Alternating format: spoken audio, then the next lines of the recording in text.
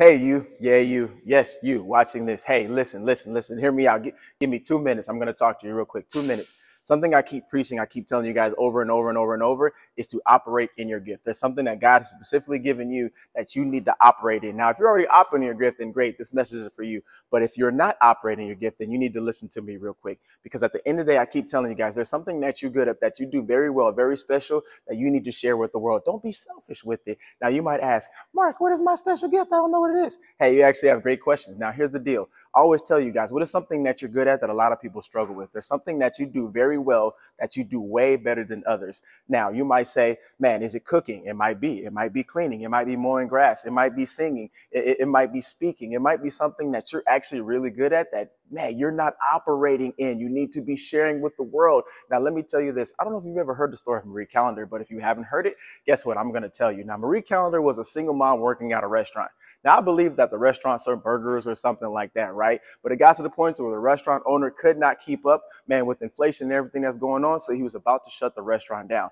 Now, Marie Callender had a gift, man. She can bake the most amazing pies. So as a single mom who was already struggling, who needed to keep her job, what did she do? She said, hey, Mr. Restaurant owner, hey, can I just bring one of my pies and sell it? So she went home that night, baked the pie, came in the next day, every single slice of the pie sold out. Why? Because she had a gift. So guess what? People came back the next day and was like, man, we want a slice of pie. Guess what? She already had baked the pie ready for it to go. Boom, same thing happened. All the slices sold out. So now she had to go back home at that night and say, man, I need to bake more pies. As she started selling more and more and more and more pies, then guess what happened? Man, she sold so many pies, she was able to buy a professional oven.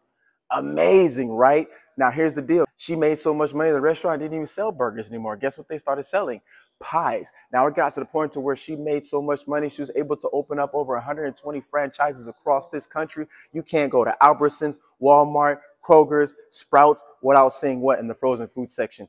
A Marie Callender pie. So what's the moral of the story? She took her gift. She took something that she was actually good at, and she was able to build an empire. She's able to take care of her family. So that's why I'm telling you guys watching this right now, use your gift. I don't care what it is. As you can see, I love speaking. Now, I was a kid that was in elementary school and high school and even college where they would put us in group projects and people would be like, all right, you're going to do this and you're going to research and you're going to do this and you're going to do that. But everybody would go, I don't want to present.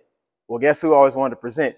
I wanted to present. Why? Because I love speaking, preaching, and teaching. This is my gift. So whatever your gift is, I'm telling you to walk in it, learn it, master it, and man, use it to bless others. Use it to really change this world. So I'm encouraging you, man, if you have a gift, if you need to identify your gift, identify it and get to work, because the more people that you bless, the more people that you serve, the better it is that you can change this world for the better and make sure that God gets the glory. So if you find value in this message, please share, share, share, share. Man, make the rest of your life the best of your life, and everything you do, always lead with love. Take care.